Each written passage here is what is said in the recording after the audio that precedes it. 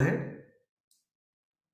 So, so what are just the complex scenario you faced in your project? So, like that, Okay, I'm yeah, yeah, getting. yeah. Okay, Dharabab, right? Yeah, yeah, Okay, see, when we are talking about the most complex scenario, now whatever majority of the scenarios that we are discussing in these, take one scenario, any scenario. Now, but you need to have that as a business case. Now, whatever scenarios you are getting here, everything has a business case, right? The reason that they ask why do the why what is the most complex scenario you have faced is because they want to see the depth of your subject. What is the most complicated analysis that you have done? So it is then first you need to talk about a scenario where in one of our discussions in the training, if you remember, we talked about the customers who have ordered, like who I have ordered in the last week and 8 weeks before that. We have one scenario, if you remember that. yeah. I do remember or that one. or the customers, the details of the customers who brought in this year and next year as well, right? Okay. So first thing is you need to create your business. Just don't go there and directly don't say that okay, this is what I have done. Just create one scenario stating, in one of my projects there was a situation where they wanted to find the customers who have ordered in two consecutive years, 3 consecutive years also. Now when we were going to resolve that, there is one granularity issue that we got. Then, after a quiet deliberation, we got into creating LODs. Once using LODs, we were able to address the granularity because Tableau LODs will help create a specific level of granularity to that whatever granularity you want. You can create a separate granularity for that. By that, first we identified the customers who ordered in 2019 and then customers who ordered in 2020, and then using that we came to a solution. Now here he is not assessing, anything because he doesn't know what the scenario is, and might there is a chance that he might not even clearly understand what you're saying. But the point he is looking at is how did you achieve that, the confidence that you are saying, and the the flow of scenario, the flow of solution that you are taking in this process. That is what the major reason for asking the most complicated scenario that you have handled. Okay, but make sure when you have answer for them, make sure you have 2 to 3 such complicated scenarios. You can take any of that, even from the training or from these talk sessions, whatever we are resolving, and from there build your story and make sure you clearly explain the, you write it down, the process you write it down, and make sure you are clearly understanding that, and then explain that to the interviewer. But when you are doing that, be sure that you will get a question on that. The intent of the question is to understand how you did it. And the second thing is on that, if there is any improvisation, then he might ask that question. Like, what if I want the customer who has ordered in all the years? What will you do? Or you are writing one for every year, you are writing one calculation. Can you write something where I can get with only one LOD I can get all of this? I did not write four LODs. With one LOD, can you get that? So questions like these also will come.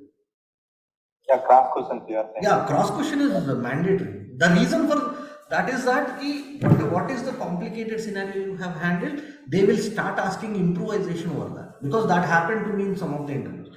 Yeah, Did this happen to any one of you here? The cross questioning? yeah. Do I do face many times after like Yeah. yeah. So you have to be ready with 2 to 3 scenarios because once he asked one and he might ask me, can you give me another scenario? Mhm.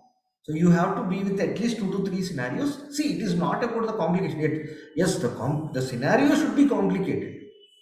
Like in my channel, the most complicated one that I have done till now is, if this will help you, then Yeah, so I mean, I will go through that now. But answering this is at your risk. I'll tell Obviously, you why. I'll I'll take tell risk. you why because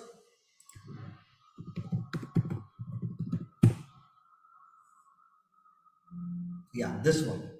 This is the most complicated scenario by far I have worked. If you have if you can, please do. Okay, let's not play this.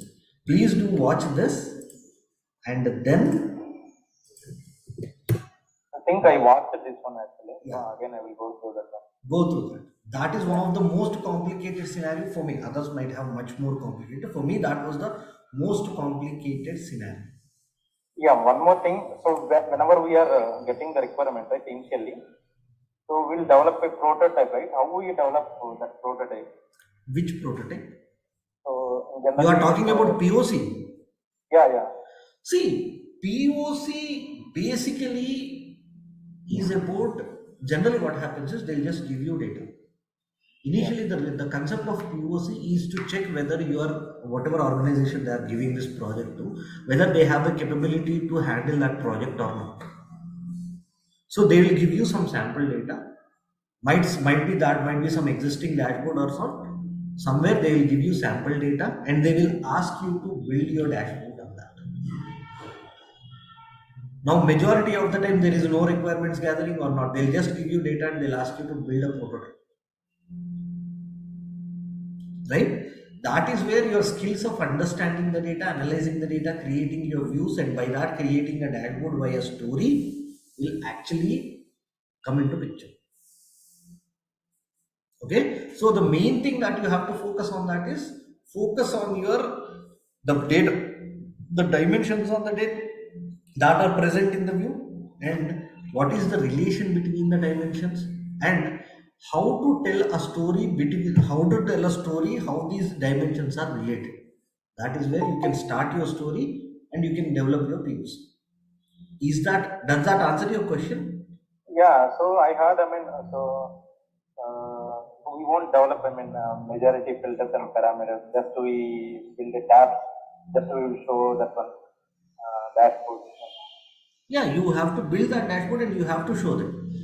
Yeah, so generally, whenever we build the dashboard, so we need to write some major calculations to get major scores. Here, I mean, I read article, I mean, somewhere I gathered some information. First, we will build a tabs, so how many tabs we First want we to will build. tabs, I mean, how many sheets. In dashboard, so we drag vertical containers like that, right? Yeah, This meaning, yeah, like that prototype will see, I mean, they will we will your set, they'll not see your process how you built, if I'm not wrong. They'll see the end product only. They'll not see the process. okay. Yeah, because So, process is what your manager interested. The POC, the end product is your client is not interested in how you built it, right? Because he doesn't know Tableau. You know Tableau. And it might be your but manager we might want to know interface, right? So how pardon. we want to see the data at the end once we develop. He wants to, no, he doesn't wants to see the data. He generally he'll want to see how accurate is the data that you are showing in the dashboard. Okay, okay. Sometimes end of the day they might be asking to down ability to download the data on that stuff, but in general they'll not be interested in this what do you say uh, Yeah, what yeah, data is, understood. because they are the ones who are giving you the data, right? They are not interested in the data. They are interested in the visualization that you are building and how accurately, or that is a data quality check will come, right? How accurately you are building the dashboards. Understood, understood. Okay. Yeah, thank you. So Okay. majorly we will go with, I mean, so analysis and we will develop a story. So whatever the sample data, Yes, if you yes, can say yes. that one. Yeah. Yeah, thank you. Okay.